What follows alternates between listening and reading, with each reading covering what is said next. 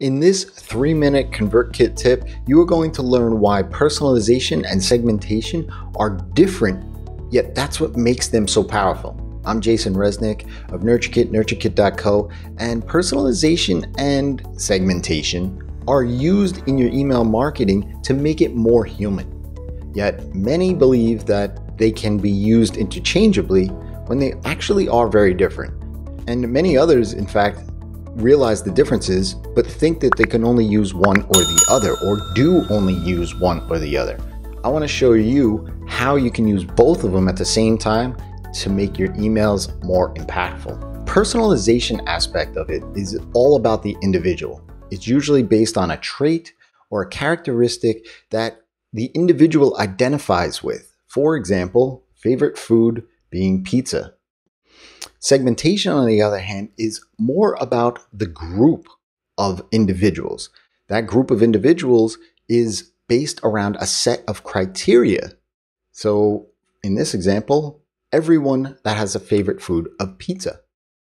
When do you use personalization? Well, you use it inside of the email. When do you use segmentation?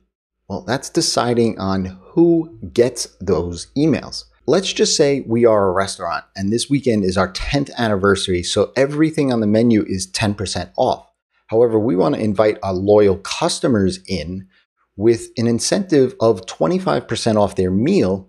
Come join us this weekend as a thank you for being a loyal customer. We would love to give you 25% off your meal simply by showing this email before you get your bill. Now, that's pretty incentivizing. How much better would this be if meal was actually the favorite food of the individual? So if we preview this, if we preview it by a specific person, Casey.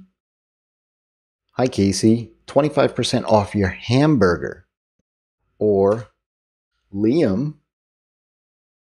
Hi, Liam. 25% off your pizza.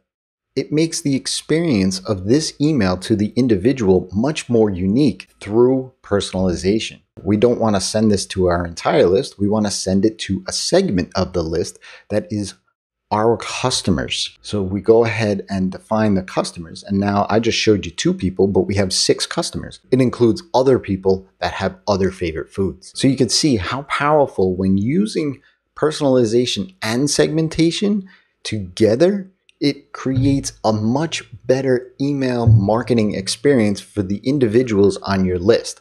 They each have a specific role in making your emails more human and relatable to each of the individuals, but the experience is unique on the other end. If this video was helpful, press that like button and subscribe to the channel and click that bell notification icon so that you get notified the next time a 3-minute ConvertKit tip drops. When you treat your email list like humans, amazing transformations will happen.